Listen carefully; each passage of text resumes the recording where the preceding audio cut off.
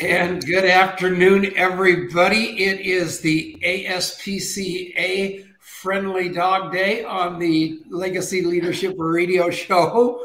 Oh my gosh, that's the most beautiful dog. And I know that backyard. I know that dog. I know that man. And I know the little boy on the left. Hello, Adrian Chenault. How are you, buddy? I am good. That is a seriously cute dog. It's good that we finally got. How's that for cutting it close? Wow, still got your golf glove on. Tough. It's hard to be Richard Bliss Brooke. You know what I mean? There's not a lot of people that can do it. That's true. That is true. Well, you. we are super excited to have you in the house. The father I never. Oh wait, hello, father. And we are gonna have an amazing conversation dad. today.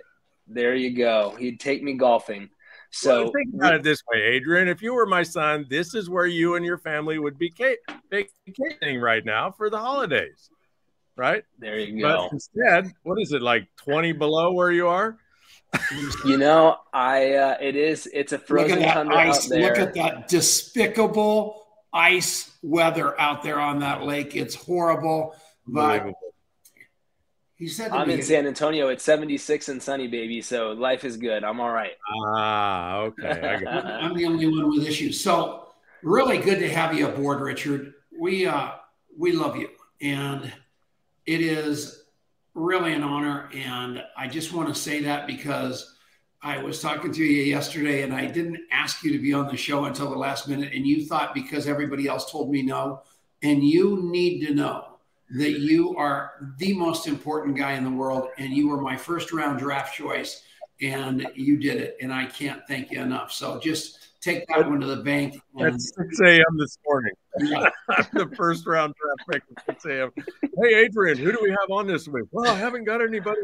Who do you have, Dad? Hey, Denise, who do you think? Who can we call? Yeah. We only asked like low double digits number of people to be on the show before you, Richard. So you should, that's not bad. Hey, I'm just the standby guy. If you need somebody, I'm here. Well, let's talk about Nathan Ricks for just half a second, because that's one of the most tragic stories. Richard's an aviation guy. I'm an aviation guy. Jordan Adler obviously lived through that horrible helicopter crash. It's our worst nightmare because things go wrong in airplanes, usually pilot error, and you usually don't live through it. And that's just a tough deal, right, Richard? Yeah. And, Nathan's he's an unknown $100 million. He's a $100 million earner. He was at 50 million, like, I don't know, maybe 10 years ago, 15 years ago. 500,000 people in 43 countries. And, his trademark was he provided all the training, all the personal development, all the incentive trips, all the retreats, everything anybody on his team would ever need. They didn't have to get it from New Skin. All they needed from New Skin was products and a commission check. Nathan was, a rare breed. There's not very many people that really earned their 7 or 8 figures a year. And he did, and he lived life full out. And I'm sure if he could share with us, he would say, you know what? I cheated life. I lived more, and whatever he was, 58 years old or something, 60 years old, than most people do in 600. And sad, tragic. But hey, it happens, airplanes and helicopters are not very forgiving.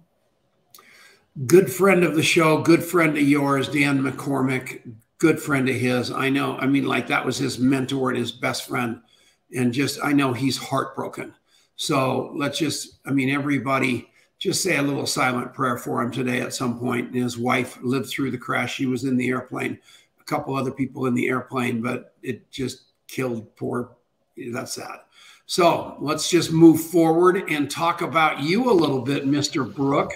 You are traveling the world. You've been out in obviously the ranch. And I sent you a Christmas present, and I was deathly afraid it was going to be a lousy Christmas present, but it was so perfect for your life that I bought one for Denise too. And she has been living that Christmas present and loving it so much that I'm very excited that you're getting back to your ranch so you can get it. So you have something to look forward to that cost me like $5. So that's pretty cool. Thank you. Thank you. I'll look forward to it. So Adrian, what's up? That's awesome. About substance, Adrian. We're now ready to move to the substance portion of today's broadcast, brought to you by Adrian. That's a tragedy about that crash, and so I'm glad that we took a moment to honor that. And yeah, I think one other thing I want to say about Nathan's leadership that is of substance is Nathan did a Saturday, I think it was a Saturday, training for his team every Saturday since 1995. You're kidding. That's almost 30 years. Every Saturday without fail since 1995. And he was my idol, man. I'm telling you, I was in New Skin. I was something called a Diamond Qualify, which was kind of a muckety muck. It was right above Ruby. And they told me that I was going to be making $12,000 a month for the rest of my life. And I was all pumped up. But he was the guy that I loved. I don't know why my camera's doing that. But yeah, I got too close. With these lights Brooke bought me. Brooke bought me these lights for a gift. Thank goodness I bought him something for Christmas. So anyway, that's why I'm so washed out right now. It's his fault. But all of it. Every time I was with Dan McCormick, and I'm with Dan at least once a year or talk to him 3 or 4 times a year. And Dan is a legacy 7-figure earner with New Skin and one of the brilliant personal development gurus and leaders in our profession. Every time I'm with Dan, he teaches me something that he learned from Nathan Ricks. Yeah. And, that's the beauty and the gift of leadership and mentorship, is when you can pass on lessons you learn from other people. Second generation. That is a huge thing. And I'm sure have a specific agenda, Adrian. What are we going to talk about to launch 2023? So we often hear these sort of hypotheticals, right? Of like, what would you want people to say about you if you suddenly died in a plane crash, or if something happened to you, or when you're gone? And we're, the unthinkable that we're living, we're living the moment. His family is living that moment right now.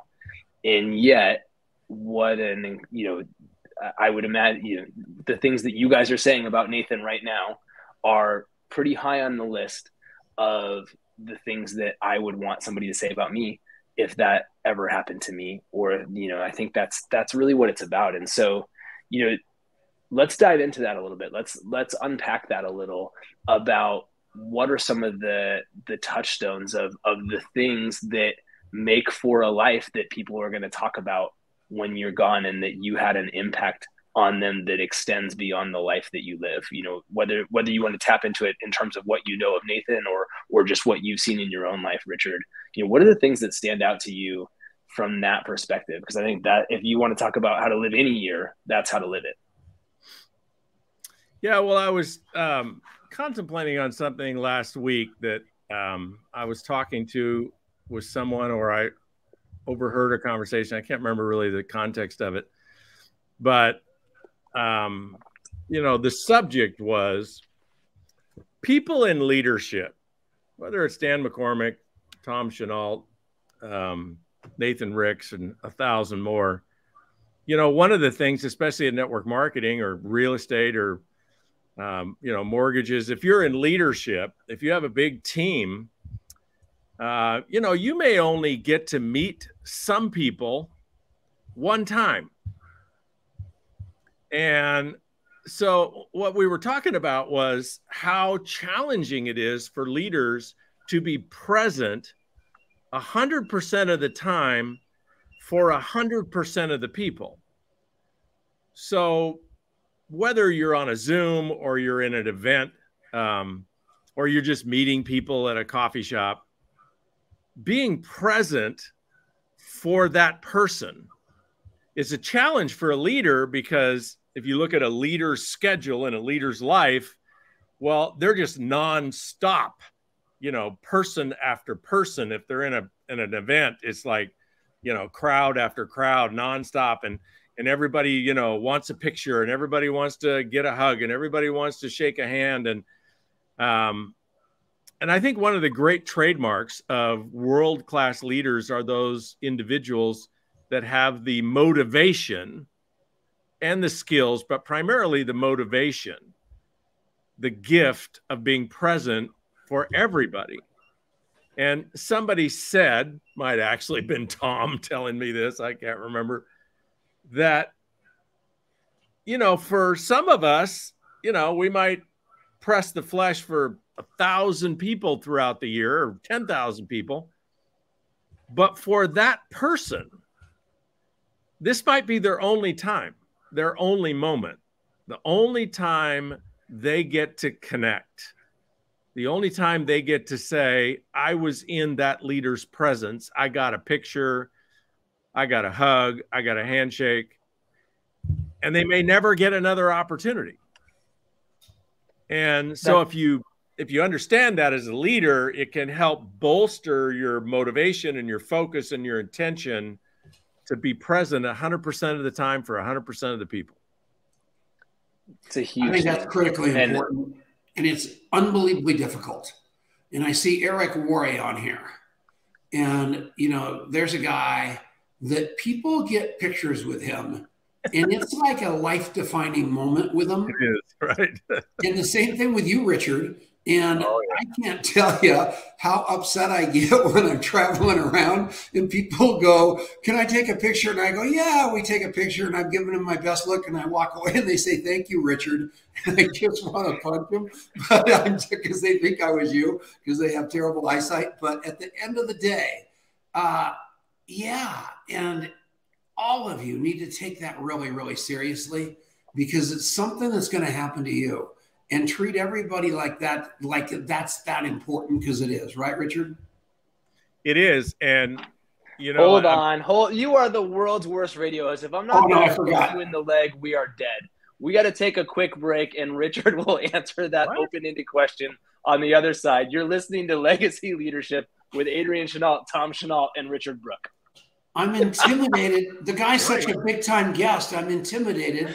And there's Eric Worre's commenting through the whole deal. I've got one eye, as you can tell, and I'm trying to focus in on all this jazz. It's a train wreck of epic proportion. It's all your fault, because you're out of town in San Antonio. And your handler's gone. This is bad news. Why do you have me as a guest and Eric Worre commenting? All right, hold on. And we're back. It's Legacy Leadership with Adrian Chenault, Tom Chenault, and our guest, Richard Brooke. It's early and we're already going off the rails, which usually means that you're in for a fun show. So this is good, and we are having a blast already. Just before the break, we were talking about this idea of presence as a leader, whether you're Richard Brooke, whether you're Tom Chenault, whether you're Eric Worre, and just how powerful that is. And I think, you know, I want to underscore something about that, because I think it is it's a leverage point as a leader that it's costly, I'm sure, to you guys in having the amount of attention that is oftentimes required to put that out into the world like that. But it is so powerful for the reason that you were talking about before the break, that it might be that one defining moment for that person that happened to be the one who had been waiting to meet you that day or whatever. And, you know, I remember early in my career, I had just moved to England for the first time. And the guy who was the managing director, who was kind of the dude in charge of all of international, was based there. His name was Taylor Rose. He actually went on to become the CEO of the company. And, you know, I had no idea if he had any clue who I was. And I walked up and I was just getting my stuff. I walked into the office and he sort of happened by our sort of desk area. And he goes, Adrian, hey, welcome. I heard about you. It's so cool that you're moving your family over here. And he threw in something really specific that he obviously asked my boss to tell him something about me. And I mean, I was like, I worshiped that guy from that moment forward because he had taken that time to know something about me. And he probably didn't feel like it was that big of a deal, and yet it meant everything to me. And he probably didn't necessarily even feel like he was that big of a deal per se, and yet he had that impact on people. And so whether you're, really top tier in your own mind, or whether you're not that big of a deal, there are people for whom you get to have that kind of an impact if you'll step up to that. And it makes a big difference in people's lives, doesn't it? It makes everything. And, the challenge today is, in terms of nurturing our networks and nurturing our relationships and touching people, is physical events is certainly our organizations now, whether they're, our actual networks or they're just our businesses, they span the whole globe, right? So if you go back, 20, 30 years ago, our network was really people that we saw and met with and worked with. And, it was almost all events, physical events related. But now our networks are all over the world. And the way we touch them, which may not be a photo and it may not be a hug and it may not be a handshake, it may be a personal message. It may be an outreach. It may be, hey, Adrian, you were just on my mind this morning, and I'm reaching out to wish you an awesome 2023. And, how's the dog? And, whatever. You can name the dog, you can name the kids, you can name the spouse. All of these things are beautifully embedded in, shameless plug, but it's for real, contact mapping. I mean, contact mapping is the way we can change people's lives forever just by a simple outreach. Whether you do 2 a day, 5 a day, or 10 a day, just that simple message. Hey, I'm thinking about you. How you doing? Tell me a story from 2022. Boom. You made that person's day. And that person may not have been, walking around thinking, gee, I sure wish Tom Chenault would reach out to me. Probably not, right? It's different than at an event, but it has the same impact that we think about people. And the app is the magic of reminding. The app is the magical coach for serving us up. Hey, here's 4 people. Just click here and change a life. Click here and change a life. That's leadership. And I think in today's network environment, where people are virtual and they're all over the planet and they're in every time zone, we can't rely on the hug, the photo, or the handshake. We got to rely on the, hey, I'm thinking about you. Tell me a story. Boom. Really helps if you unmute. My dog decided to jump in there with your dog. So I completely agree. And I think that I really believe that fewer higher leverage touches where you say something that actually means something to the recipient versus putting the blast, using the blowtorch of the ability that we all have to send a million messages to people, because that's just the way that the tools allow us to do those things, is something super powerful.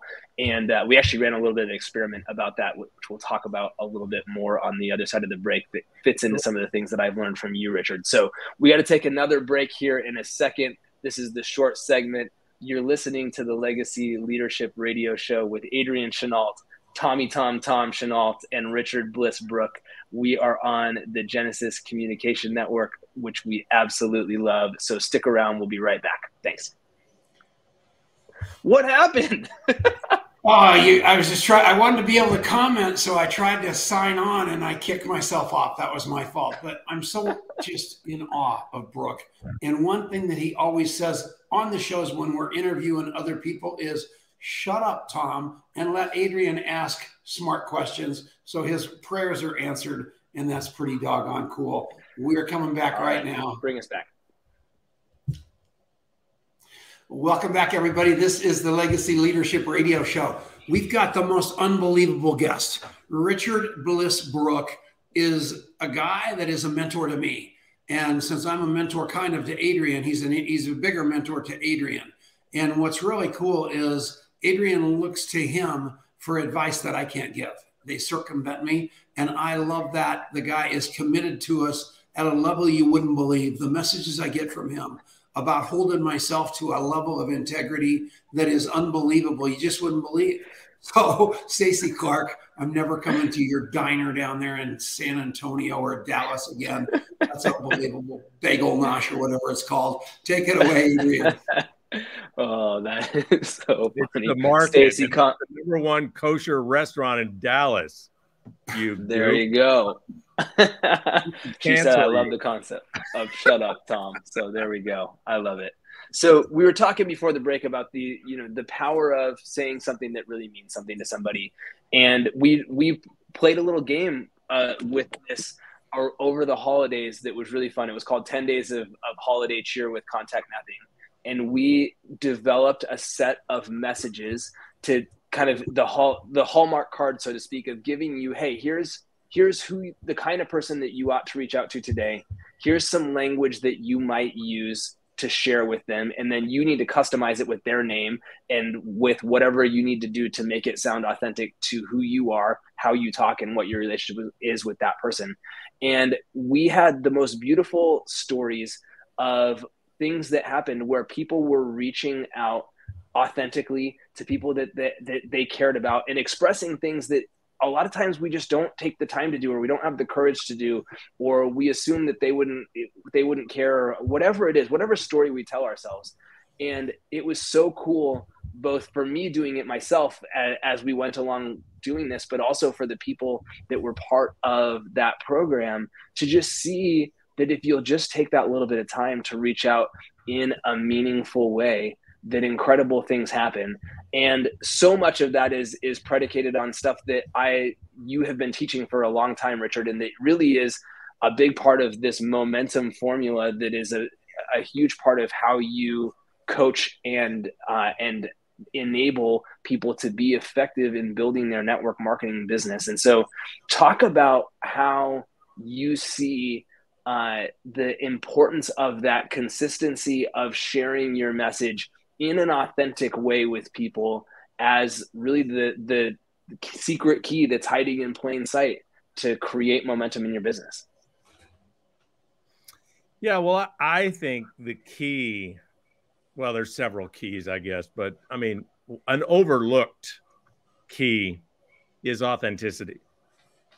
And, if I had time to demonstrate it, but, in our coaching classes, when we demonstrate it, the audience is really just gobsmacked at the difference between somebody telling their story. So if I ask you, hey, tell me your story about your product or your income option, almost everybody drops into what I call presentation mode. Their state of being, their energy when they're talking to somebody is presentation mode. And that's all like, facts and, features and benefits and hype and you should do this. And it's all sort of very formal. And so then the hack that I use to get people to drop into the state of being of authenticity is I ask them, hey, tell me your story, but I want you to imagine that I'm your best friend. And I asked you to tell me your story, your product story, your income option story. Now, remember, I'm your best friend. So I ask them, who's your best friend? Sally.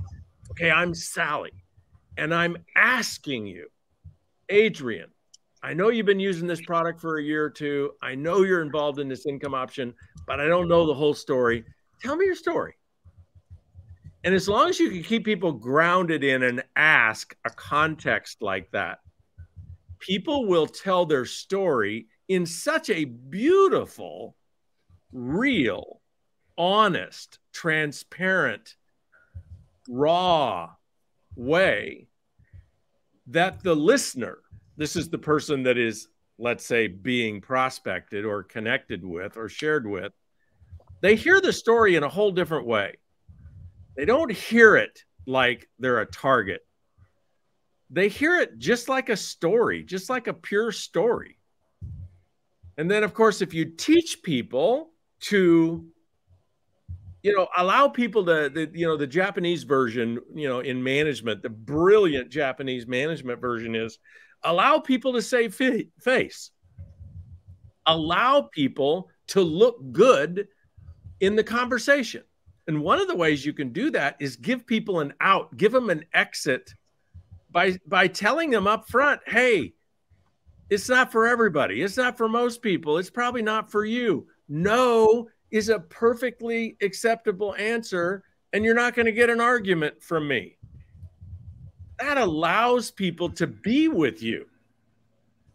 But when we're in presentation mode and we're telling people what they should use for a product or what they should do with their finances, what they should do with their time, and how they should live their life, and it's all like, fact, feature, benefit, hype, we drive people away. And one of the things that Tom and I have learned by doing this for decades and decades and decades is you're going to meet thousands of people in your life, tens of thousands of people, and hardly any of them are going to be in your network.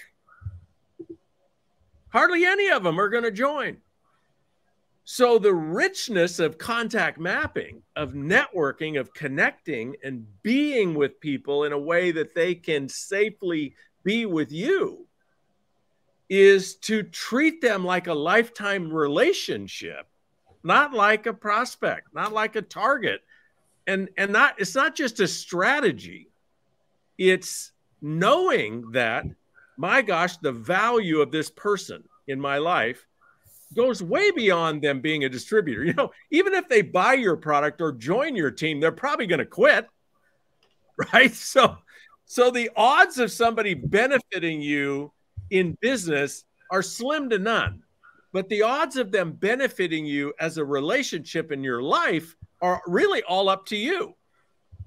Because if you're present to them, if you stay connected to them, if you reach out to them 2, 3, 4 times a year, or even once a year, and just say, hey, tell me a story.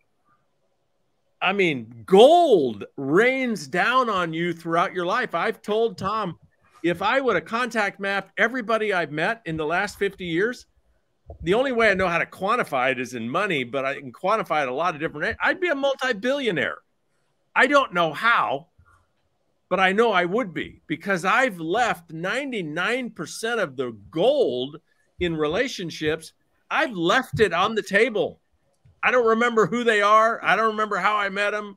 I don't remember their spouse's name. I don't remember what they do for a living. I don't have their cell phone number. Nobody's serving up to me, hey, you might want to reach out to these 4 people because it's been 6 months. Just send them takes 5 seconds. Send them a text. Nobody's serving that up to me. I leave it all on the table. And as a result, virtually homeless and squalor. Squalor. Oh my goodness. There's a lot to unpack there. I think the biggest thing is none of this is a game.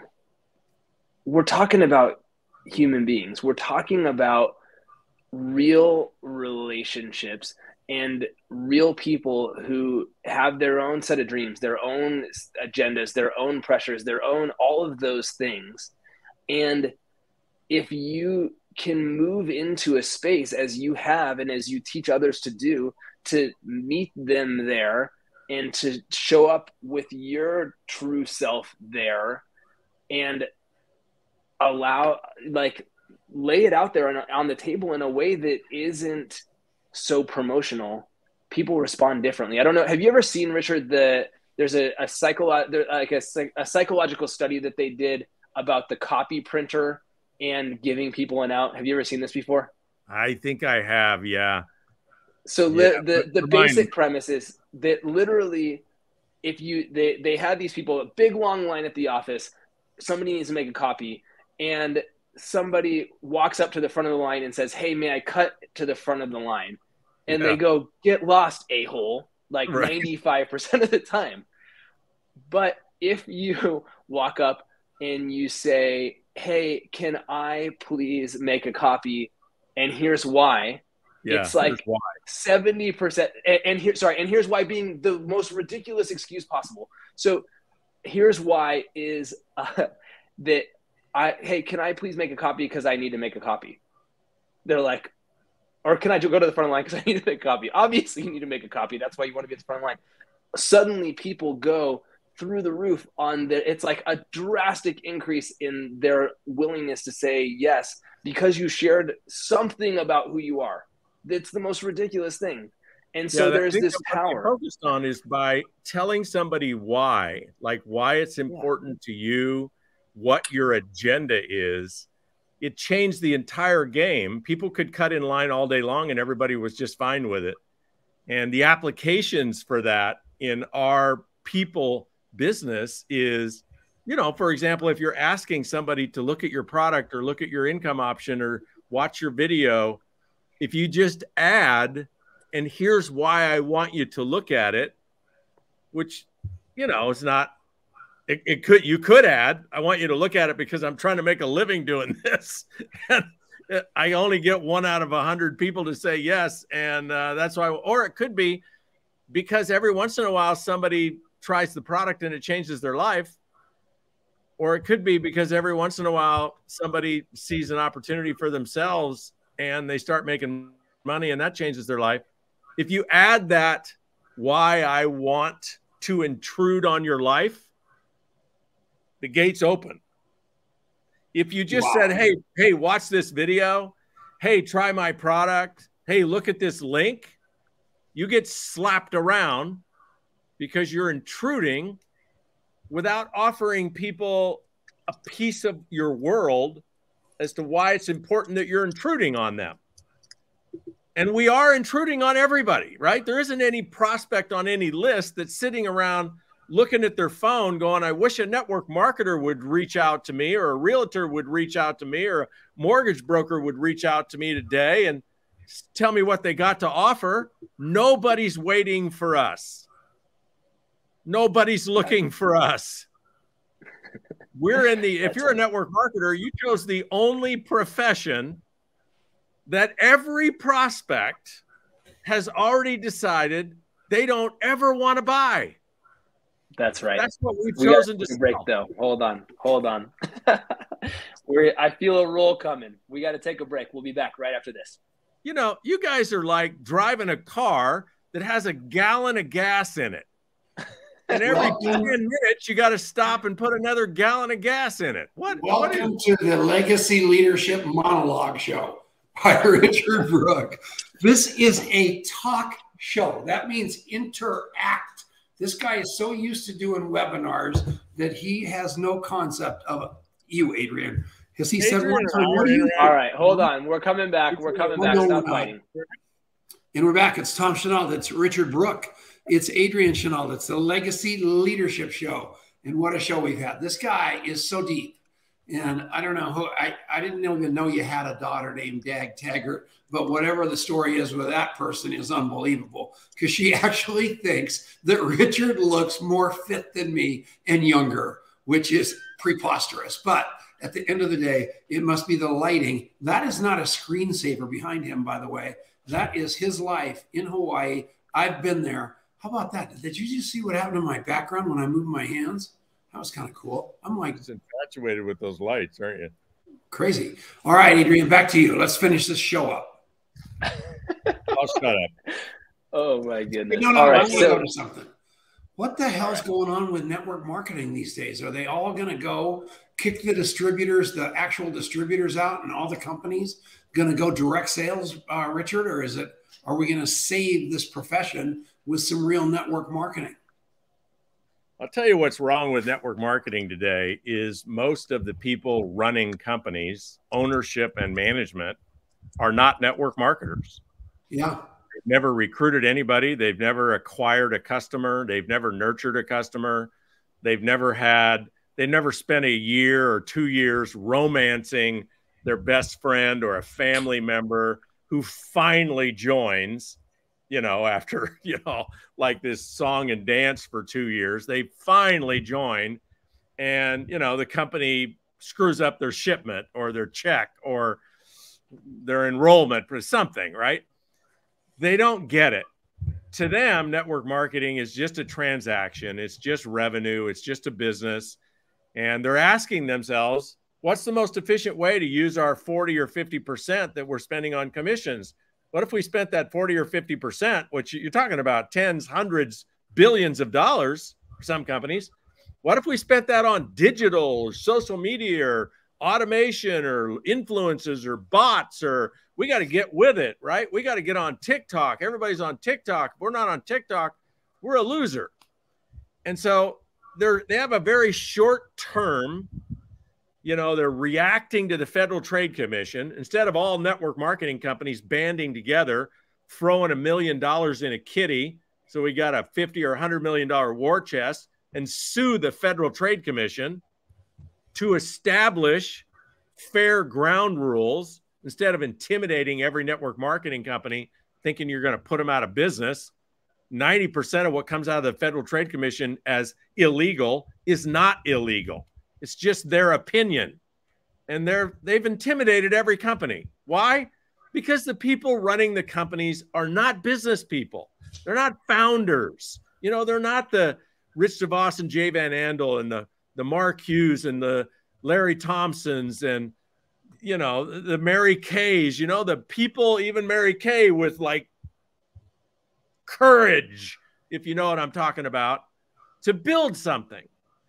And so everybody's thinking short term. They're thinking revenue. They're thinking the stock price of the stock. They're thinking trends.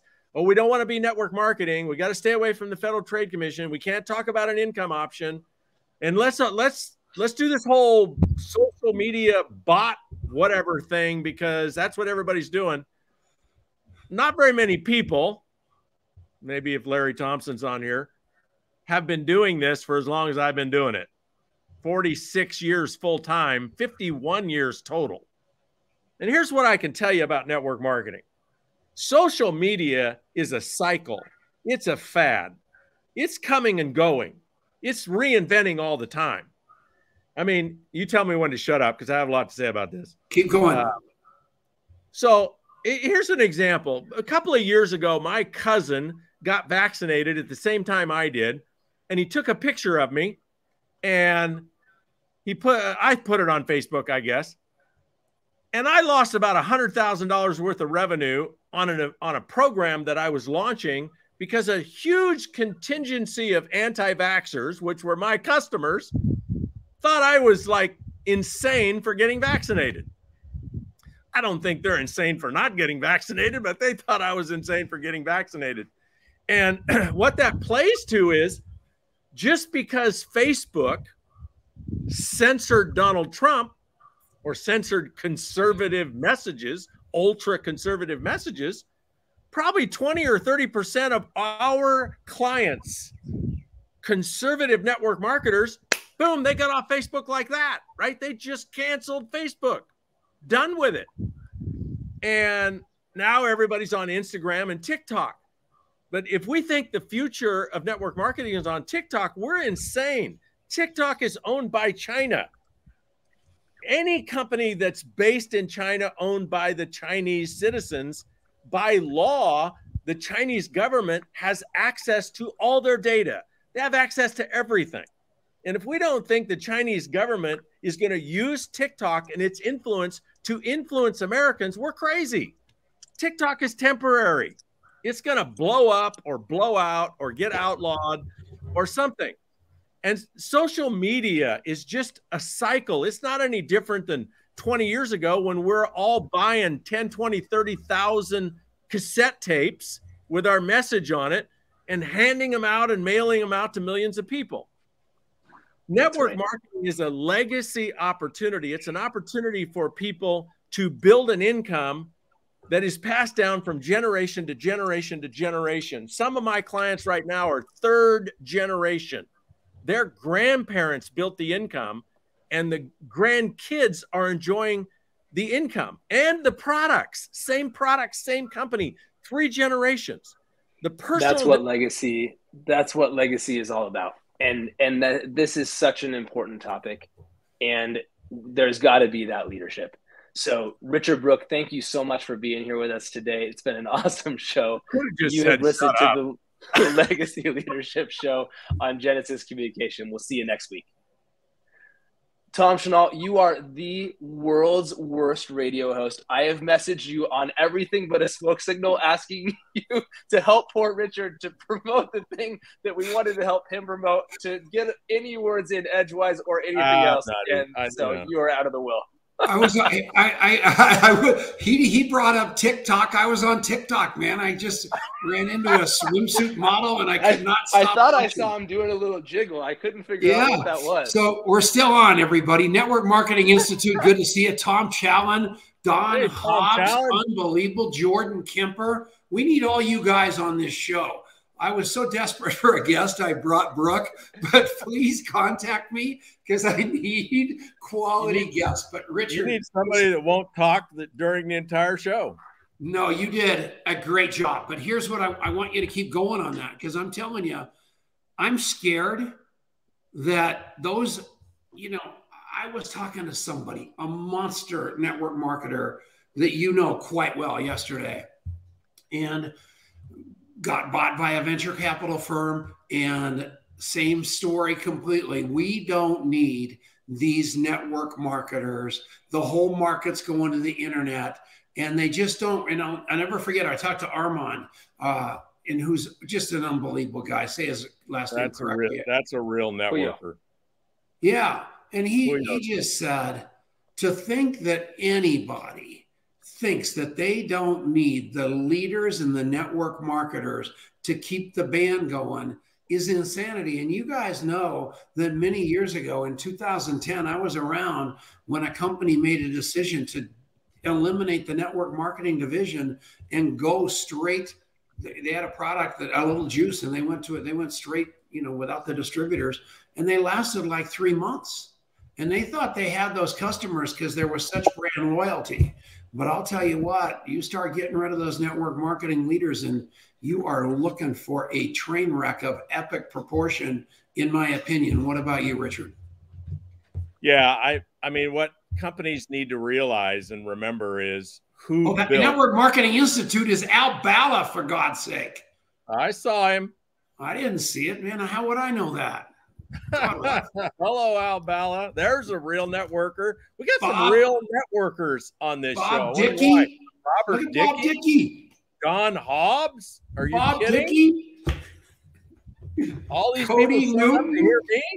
Gee, we're not on the air anymore. So you got Frank Lopez on this show, who asked a great question. Do you think technology and network marketing can coexist? Absolutely. Technology is an awesome tool. Because of the internet and social media, we can network and build networks globally like that. But it doesn't take the place of the connection, of the heart. And there's no bot that can do that, right? You guys know, like it just happened to me today.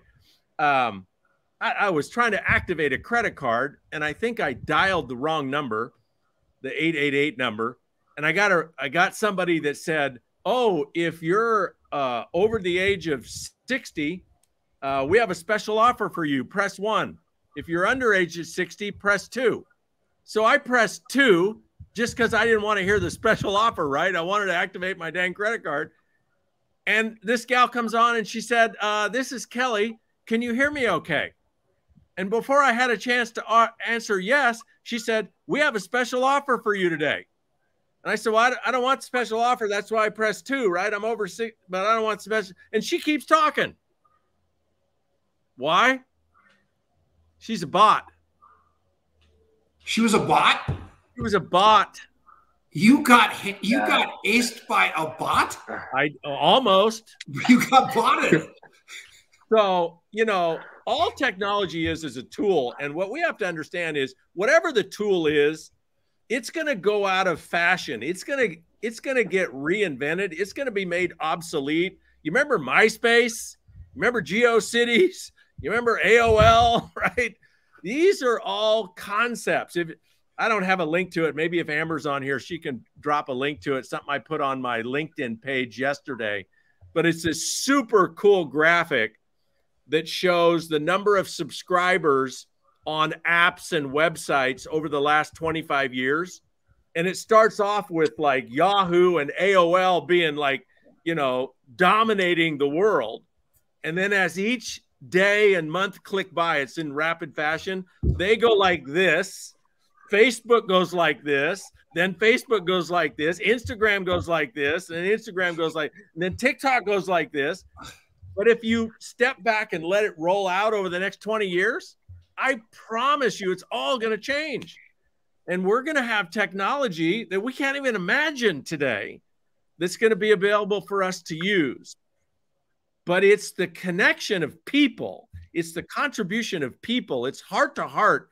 It's service to service. It's friendship. It's relationships. It's communication, authentic communication. That's what builds networks. And that's what builds networks of loyal customers. And yeah, we can adapt to technology and we can move. But any company that thinks they can replace the sales force with technology, I'm not saying they can't. Maybe they can. But all they're going to end up with is revenue and a business. And what's the joy in that?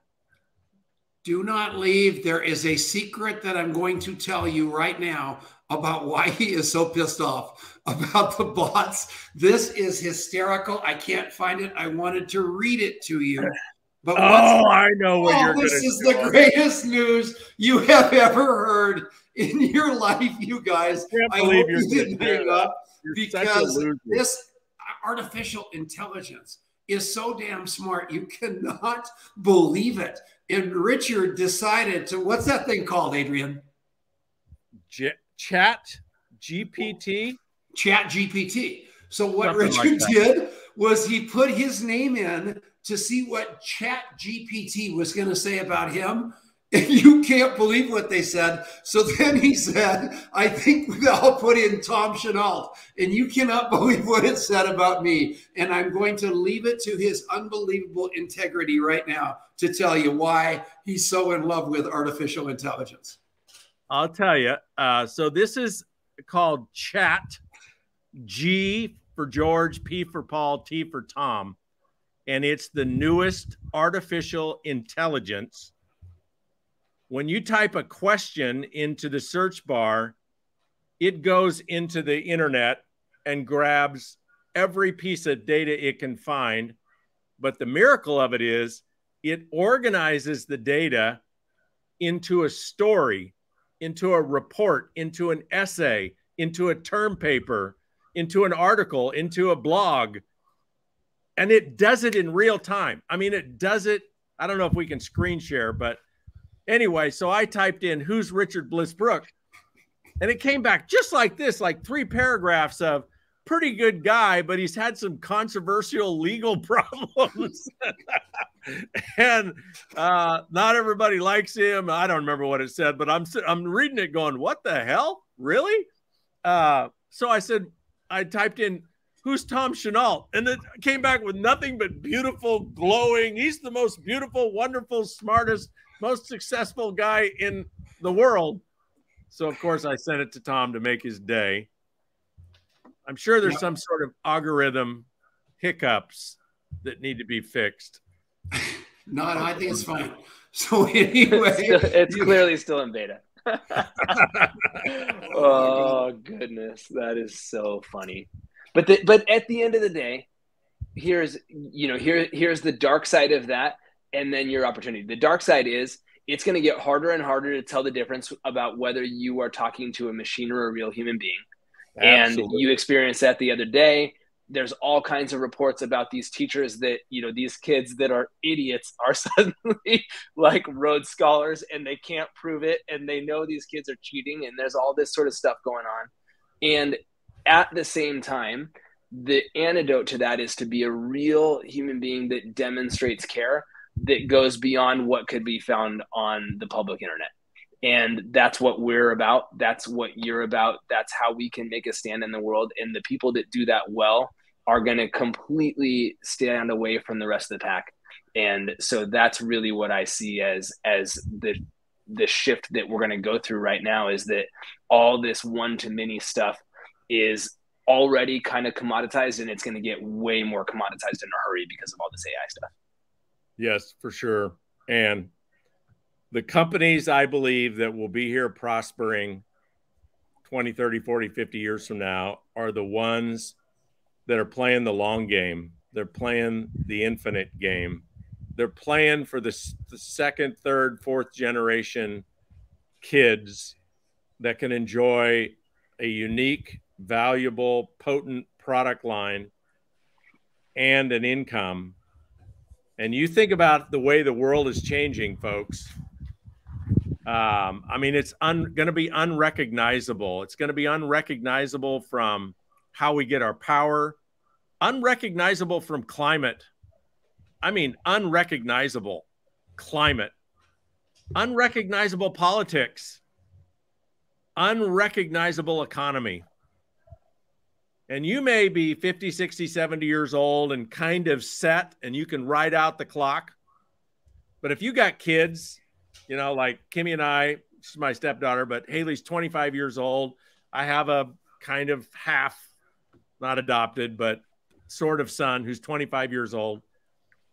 And I know the most important thing for the two of them are the relationships that they build over their lifetime and the financial independence that they build over their lifetime to insulate them from the politics, from the climate, from the economy, from crime, from food security, financial independence. I'm not talking about getting rich, but I'm also not talking about Social Security or some, you know, $3,000 a month pension.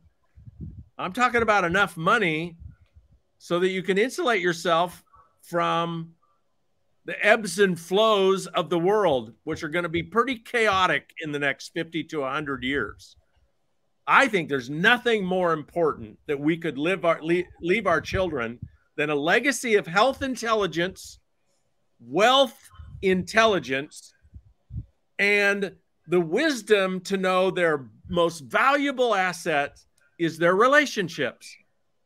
Not necessarily how many they have, but the quality of those relationships. That's the currency for freedom and power in the future, is relationships.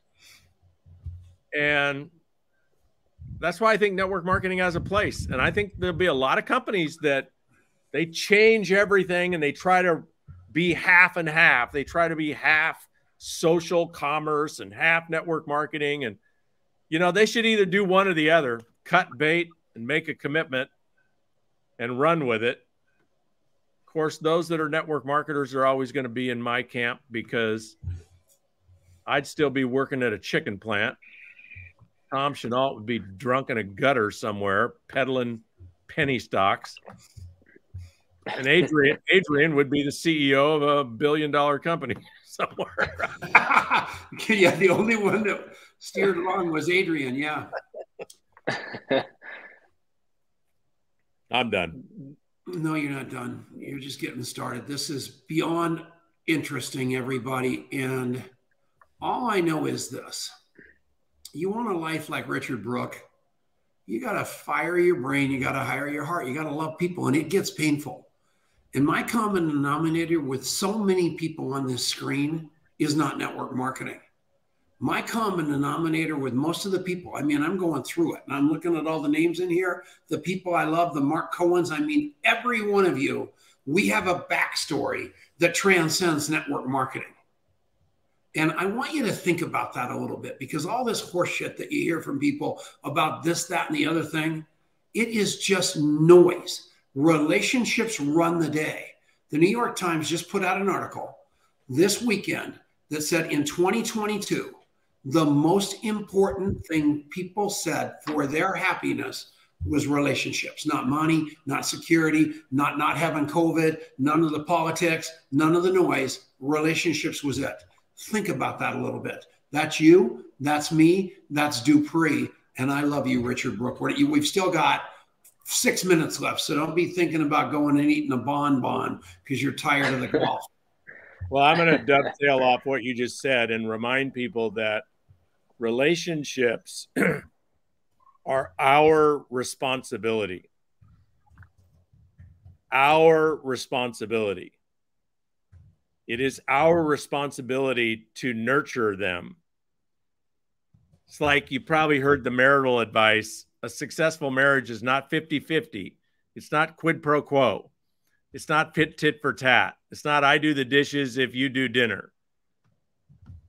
Although that one comes up a lot.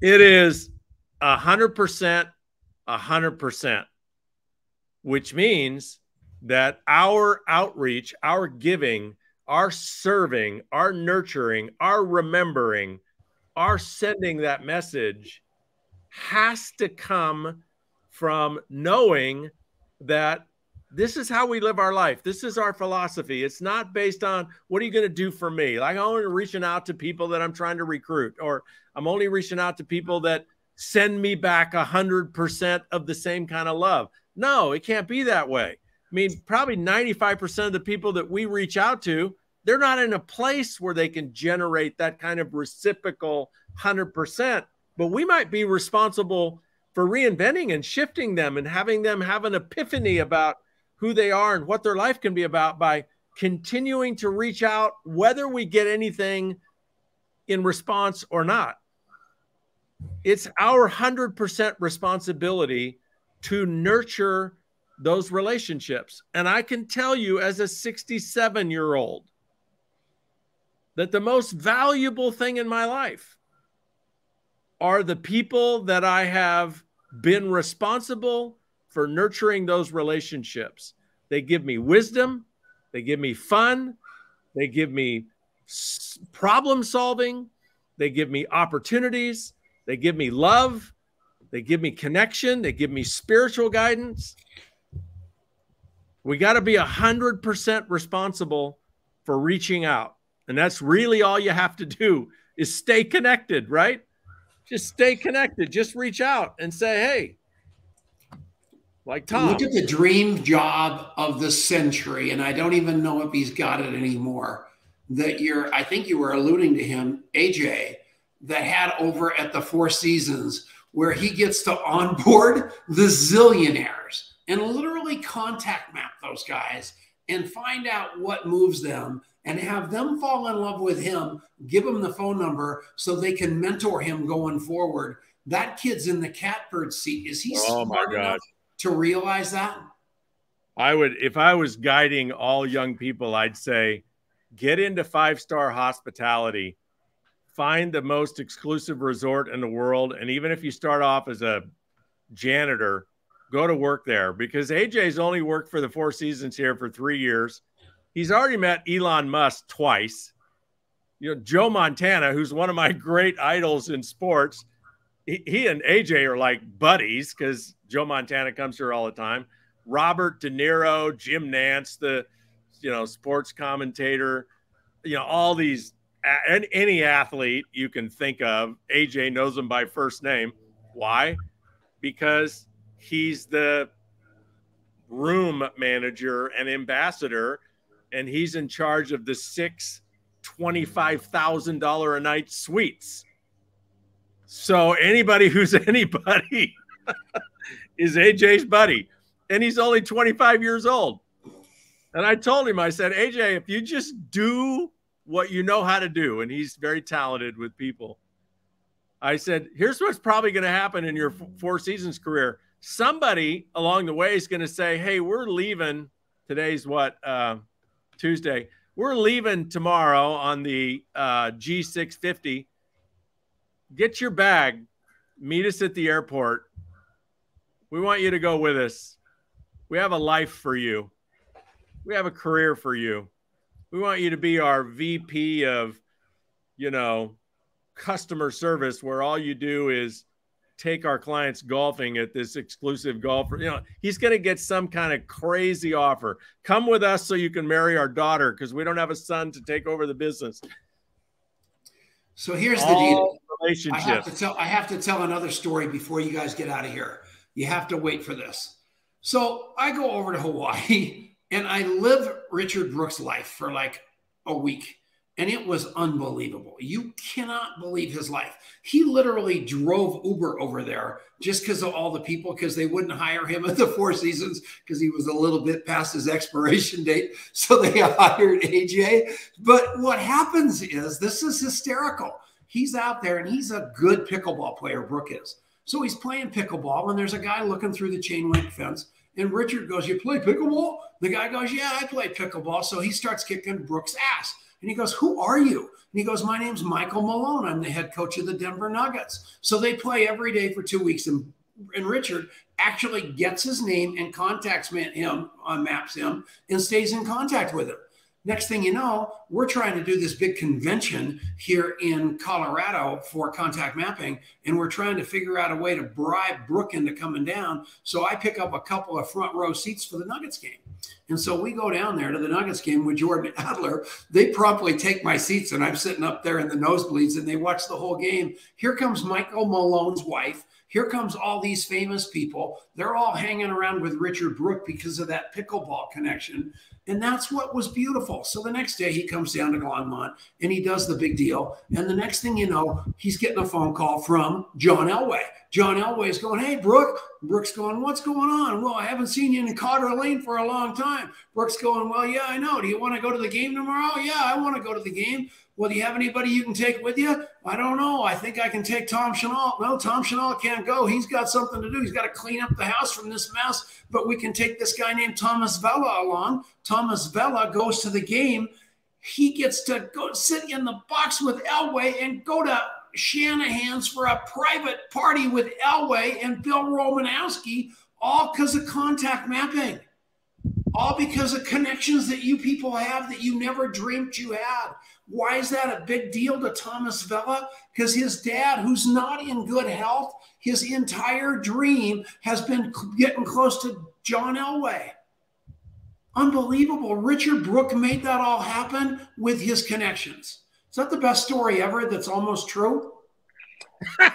It is. And this, I was going to say, here's the coup d'etat right here, is that it got verified. So that's pretty good. Just a little bit of literary license, but in essence, that's what we do. You guys, please remember, people. I've told that Michael Malone story, Tom, a few times. You know, because it's an interesting relationship. They're a lovely couple, and Kimmy and I have a lot of fun with them. And but it all started because I am. It's not a strategy. It's just who I am. I reach out. Like I ask people all the way across the tennis court, "Do you play pickleball?" And, or "Where do you live?" Or "Where are you from?" Or is this your first time here?" Or, you know, everything starts with who has the courage to break the ice, to ask someone. It's like when we're, 5 years old, we ask somebody, "Will you be my friend?" Do we have the courage? Are we of the character that who we be as networkers is we make the first move? Not inappropriately, not abusively, not obnoxiously, not 3-foot rule bullshit. But we don't let opportunities pass us to connect. We know that 95% of them maybe go nowhere. 5% go somewhere rich. And, maybe 1% end up earning us money. But if you want to be a networker, network. Don't let anybody move through your life without you asking them to be your friend and mean it. I got one thing going for me, and that's a doctorate in drunk. And there's very few people with 34 years of sobriety on this planet that go to AA every day. That is that life raft for that relative, that aunt, that uncle, that husband, the wife, somebody in your life. And as a result of that lifeline, people trust me. They know that they're safe with me. They know I love them. They know they belong in my tribe. And as a result, that is that door opener of relatedness that Richard talks about. Figure out your unique selling proposition. It isn't my looks. It isn't my great personality. It's none of those things. It's my sobriety that opens most of the big doors in my life. You've got that big door opener. You just got to look inward to find out what it is. Believe in it so much that you can literally walk up to anybody with a story and say, hey, my name's Tom Chenault. Nice to meet you. My name's Richard Brooke. Nice to meet you. My name. Yeah. Right, Richard? Yep. That's it. It's just. I know you guys, I love you, Linda. Say hi to James for us, Ray Lordeman. I mean, all of you, Christina, Mark. I mean, I just go through the list of you people, and you bring Don Hobbs, Thomas Valley, you bring tears to my eyes. Armand, we talked about you earlier because you understand as a company owner, not a venture capitalist, that this business needs to, we've got to protect the leaders as well as the little guy, and the little guy as well as the leaders. And you understand that more than anybody. Bob Dickey, your Bill of Rights over in your policies and procedures, and your Cody Newton's dad, Bill. I mean, his stand for the distributor and network marketing is something to bring tears to my eyes. And all you guys, I mean, I just love you. And I can go through this list. Taylor Warray, unbelievable guy, just rolling through it. We're so blessed. And thank you all for watching this show that was supposed to end a half an hour ago. We love you to death, and we got to get out of here. Richard Brooks probably got to play pickleball. So I am actually going to play pickleball right now. Bye-bye, everybody. Awesome. We love you. Love you all. Great show, Richard.